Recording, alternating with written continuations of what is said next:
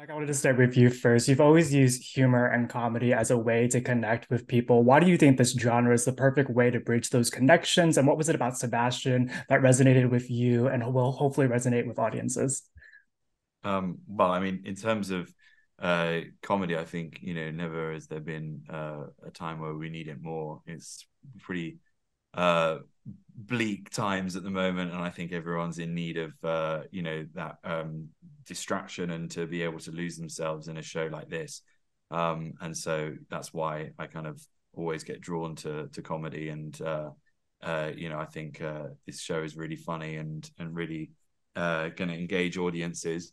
And in terms of the character, like it was just it felt like a really fun challenge to play a really kind of dastardly villain, and it felt in the sort of same wheelhouse as maybe some of the parts that I played before, but then with this kind of added edge and these layers that are revealed in his own episode, which I thought Yeah. added this other kind of aspect to it. And yeah, I mean, I was just really excited about the opportunity to get to play with all of these incredible actors and with Lord and Miller, who I've been a huge admirer of. And so yeah, it was a bit of a no-brainer when this project came along.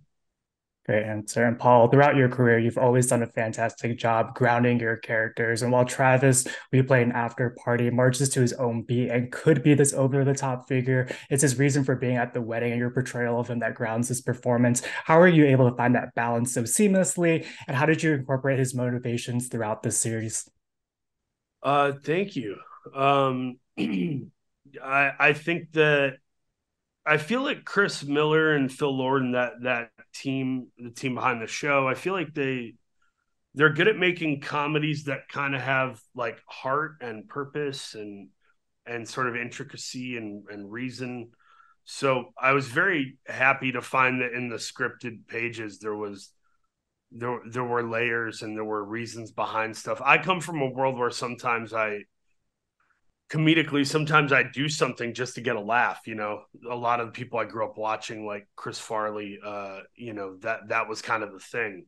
It wasn't about depth always. And I feel like Travis, yeah, the idea of wanting to safeguard someone you care about, not Mm. just to like win them back, like the my best friend's wedding storyline, but like trying to protect them somehow. Like that is grounded. That is nice. I do feel that way about people from my past, where you still care about them and would like to see them succeed or be safe. So that was a cool grounded element. And if I did a good job, it's in huge part to the script and Chris and the folks kind of directing me in that way.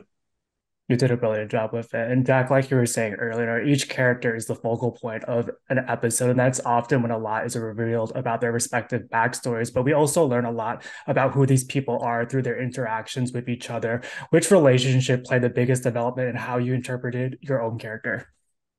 I mean, I think all of them brought understanding to the character, and I think it was such a wonderful thing that we had the opportunity over the course of the series and the 10 episodes to like have these like moments of interaction with each of the different characters. And I was lucky enough to start off the filming process with doing a few scenes with Paul, and we had a huge amount of fun like playing opposite each other. And then as the kind of process progressed, I was able to have these little moments with each of them. And I think I would have felt a little bit robbed had I not had that. And I think that was again like so great, you know, for the writers. I'm sure in the room they were like, with each of these characters, the minute we kind of like bring them into each other's orbit, then it can open up a whole different dynamic, and Yeah. it kept it kind of like fresh over the course of that like that arc.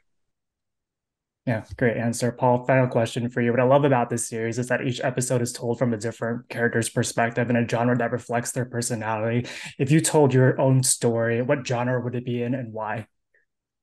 Um, I mean, I in my head, I'm like ready to give some funny answer, but to give a real answer, because you seem like a pretty serious journalist. You ask really thoughtful questions. I'll say my life would definitely be a dramedy. in the vein of like a Silver Linings Playbook, Little Miss Sunshine. Mm. Tears, laughter, problematic people, including myself, but all trying to survive and find love.